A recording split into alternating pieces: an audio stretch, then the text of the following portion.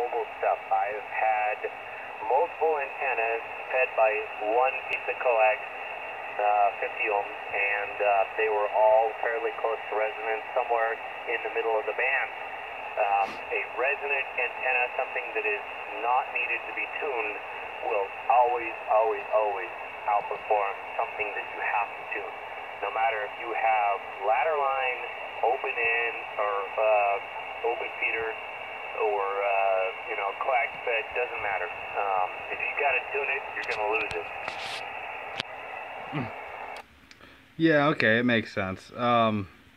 Yeah, the fan dipole, I think that's kind of where I want to go, I think. And I'd really like to have an 80. I just got to talk to the neighbors and see if I can use a tree.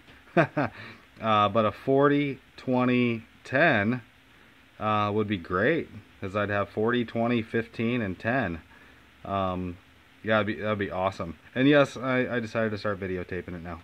Yeah, right on. W4DBE AE7QT on the videotape. Fan dipole is a freaking awesome idea.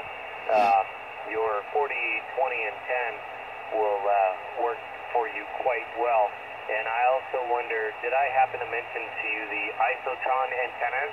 I have an isotron 80-meter antenna, and for about the top 30 or 40 clicks on 80 meters, it works very, very well. Literally 6 feet off the ground, but the higher you go, the lower it goes in frequency, and it comes with some tuning rods that can help you get lower if you want to go quite a bit lower. Over. Yeah, you did tell me about the isotron. Is that more for is that a lower takeoff angle on that, or so I'm mostly interested in NVIS. Depends on your height above the dirt with your antenna. If you have it right off the ground, it's going to be NVIS. If you have it halfway off the ground, it's going to be more towards the lower horizon. And then obviously the higher you go, the lower to the horizon it goes. But I would imagine with an 80-meter antenna such as that, anything from about 10 feet off the ground to probably close to 30 or 40 feet off the ground is going to be an NVIS situation for you, and you may not have to worry about a low takeoff angle where it's going to, shoot the horizon and get you Europe and Asia all the time. Over. Yeah, okay. Yeah, NVIS is what I'm interested in, so, fill in that skip zone. There's a lot going on 80. I can listen to quite a bit of it. I just can't get out. I mean, I talked to a guy over in Camas once, and that was about it on my 15 watts, and I tried to I got into a net. It's like the late time net or something like that, where all they try and do is make 80-meter contacts.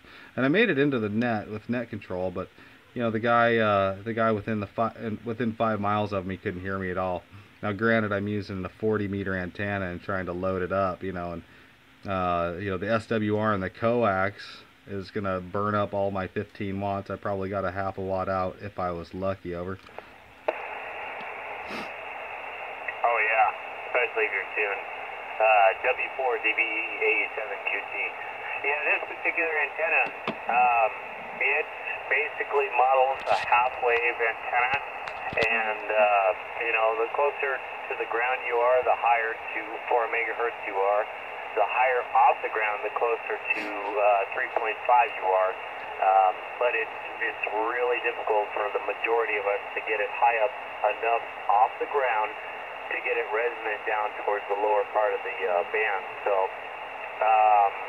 if you were able to get it 20 feet, 30 feet off the ground, you'd kick some serious butt. I had it 20 feet off the ground once, and it was resonant probably right around the 38.4 to 38.8 maybe without a tuner, and then obviously a little bit more flexibility with the tuner, but it was impressive. I just couldn't believe that an antenna that looks like a little tiny 3-foot square bird cage could actually do anything at all. And if I actually can remember, maybe one of these days I'll throw this thing in the truck and bring it over here and let you plug that thing in and see what it's like for you.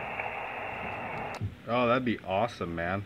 Yeah, I was wondering if you were still using it, but yeah, that'd be way cool. Yeah, before I go that route, though, I think I'd like to try a wire. It's just, you know, it costs a few dollars. I'm a cheapskate, you know, so, right on, man. Well, this is cool. I'm going to go ahead and stop this video, though, because, you know, unless you want me to keep it going so that you can hear your voice hours on end. Oh no, we're good. I hear my voice in my head every day. Hello, YouTubers. W4DBE AE7QT.